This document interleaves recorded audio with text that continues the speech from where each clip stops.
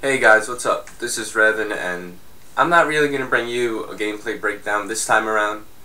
As some of you may have read somewhere, most of the pro players are pushing for a ban of the FAMAS, the AUG, and steady aim. So we found an amateur team to scrim against using these rules. They hit us up on Twitter and we invited them to our games, so don't really judge them much by the gameplay. We wanted them to use FAMASs, but I think, a little bit into the game they switched to the rules that we're using. And we're not using the FAMAS, we're not using the AUG, and we're not using steady aim. So I just want to ask you guys if you think this is more fun to watch, if you think if MLG banned the FAMAS, the AUG, and the steady aim, do you think it would bring in more stream numbers? Would you, maybe try playing MLG? Or would you, maybe watch it more often? Because I know that FAMAS versus FAMAS gets boring a lot of the time, and that's why a lot of us are pushing these rules. So let's start up the gameplay. And as you can see, I'm using the MP5K. I throw a nice pre-nade over towards camo. I pick up a hit marker and I get stunned. But I wind up picking up the kill anyway, and I also get a double off the start, which is great. That allows my team to push up wood. And since we're on the least favorite side, every time you could take control of wood, that's great. I sealed the flag pull from Ego. He didn't really call out that he was going for it, so I took the initiative and I took it first. So roughly, oh yeah, this dude, if you were in that guy's position, you should have went behind those double boxes right there that are going to be to my right now. You should have went behind them. That's where you have the most cover in that situation. And I was able to take him out. So like 40 seconds into the game, we got our first flag cap. And a bit of a spoiler here, we do cap a lot of flags. I'm on the relay right now. Now, why am I on a relay right there? It's a 3-on-2. Sharp's in my spawn. Well, let's look at where everyone else is. This dude's all the way near side 10. This dude's back trailer. And this dude's on my flag, so I figured that I could at least get halfway down dirt before they're in any position to try to stop me. So let's look. I get halfway down dirt, and look, all my teammates are spawning up right on top of me. I'm going to have great cover entering the flag, and I do wind up capping it. Not only that, but I get away safely. A lot of times when you'll dive in for that cap, there'll be a guy at mid-head glitch who'll kill you right after. So it worked out really well. I noticed that Sharp died near our mid, so I'm going to try to rotate back. And sure enough, he comes into me. I take him out, and I'm just going to move up towards mid-map. I don't think Ego's going to get that cap. I think he died, and they got the return. So I see this guy going down towards C tunnels. Bit of sloppy shooting, but the MP5 is really not good long range, which is fantastic. That means other assault rifles will definitely dominate long range. As you can see, now they're using the real set we are. So I pick up a Galil, and I'm really liking this gold camo. I really want prestige, but I'm not going to. I take one guy out of trailer, and I'm moving in. The main spawns for this side, they're going to be spawning right in front of you near that back trailer, towards that C bunker door. But they did pull the flag, so I'm wondering where they're going to take it. Looks like they went dirt, and they got a wood spawn, so I take out one guy. I think the flag carrier, I noticed that the flag carrier passed, so I'm moving in for him. Looks like he went top wood. He juked me out a little bit. But my teammate calls that he'll go up there, so I'm just trying to find all the exits. But Fantasy comes in and takes me out. I think that was my first death. Yeah, that was my first death. I'm 8-1 right now with 2 caps. So right now we're in a stalemate.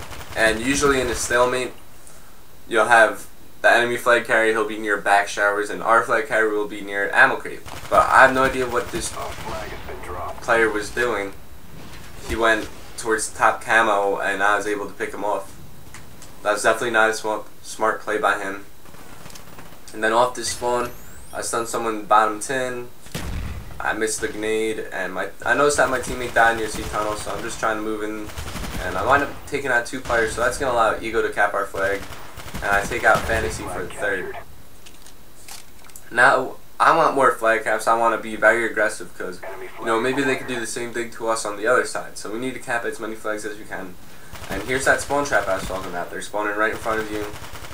I think I put more than enough bullets to take him out, but he wound up getting the best of me and ran away. Now I got stunned. I don't really know where he's going to be coming from, so I wind up pushing in the trailer. Maybe he tried to go through the window. Doesn't look like that. And I have no idea where that guy went. So I'm just going to go for a relay. Let's see if this was a smart play. It's a 4-on-3. They have a guy in our spawn, another guy in our spawn, and a guy top 10. So I'm going to be able to get away pretty quickly. Ego's in the back of our spawn. So is RJ. And so is Sharp. So 3-on-2 in the back of our spawn. I'll take those odds any day. I always check my mid-map. Maybe that guy top 10 dropped out, tried to cut me off bottom wood. And as you can see, my teammates take out all 3 members that were alive. Fantasy's the last guy. He's right in front of me. I take him out. That's all 4 players. So right now we have 7 flag caps, which is pretty ridiculous. Usually you will never see that in the game. I pick up this guy's AK. I'm looking for this dude back trailer. No idea where he went. Pretty sure he ran away though. As I take out Sinister near mid-map. I hop in the trailer, and this is a great play to do. Since the update where you can't hear jumping or climbing or diving, you know, you could just climb stuff and people will not expect it, and that's exactly what I did. I get so many people caught off guard just by jumping inside that window as I pick up the easy 2-piece, and that's our 8th flag cap. And with 10 seconds left, you know, we're not going to pick up another one. Thought I saw a guy bottom wood there. Looks like Sharp picked him up. And I'm just shooting everyone right now. As you see, I just shot my teammate. So going into halftime, I'm 18-3, 3 caps, 1 return, and we're winning 3 for 5, 6, 7, 8-0.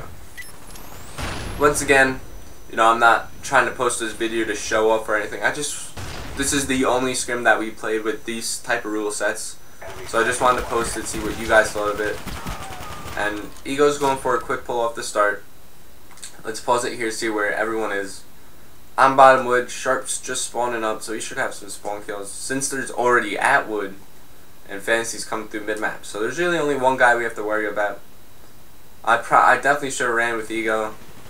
I get shot in my back and taken out, but Ego takes out Sinister, which was huge, and he was able to get that flag cap. And usually the other team's going to be spawning C jeeps. Since they're not spawning there, they're probably spawning at the bottom C tunnel, or they're spawning at third. So I took out Ankle pretty much off his spawn. And I see a red dot near the mid-map, but Sinister takes me out my bag.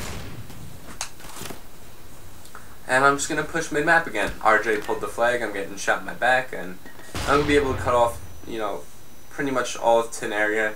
I could see if they go back trailer from here. And I see a guy mid-map.